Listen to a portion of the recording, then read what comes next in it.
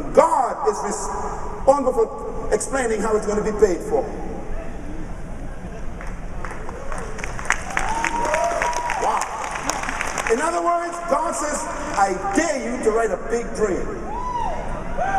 Stop thinking about how you're going to finance it. Verse 9 of that chapter, Proverbs 15, says, the heart of man makes the plans, but God directs the steps of the plan. Wow. Amen. Some of you have been praying. Maybe you don't pray. I don't know. Maybe you don't believe in God. Whatever your case is, I do.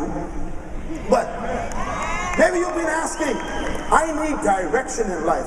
I need God to help me to do something. I want to know where to go. Listen to the statement again. Solomon says, the heart of man makes the plans, and the Lord directs the steps of it.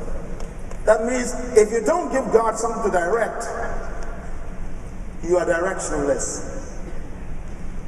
Without a plan for this company and your dream, without putting your dream on paper, young man, and saying, in the next 20 years, this is where I want to be, God cannot direct you there. Don't just enter this company to sell some drink. Have a plan bigger than Monavie. Monavie is just a vehicle. It's a tool to your dream. Your dream is not to have that Ferrari out there or to have a big trailer. No, your dream is to impact the world with your vision and your purpose. Monavie is a tool.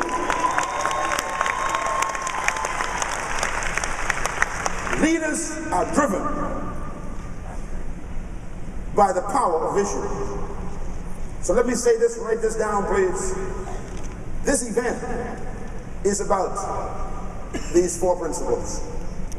It's about giving you a purpose in life, giving you a passion for life, giving you principles in life, and a vision for your life.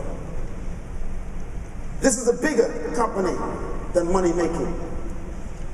And you heard the founder, his last words in the presentation today are very important. He says, God bless you.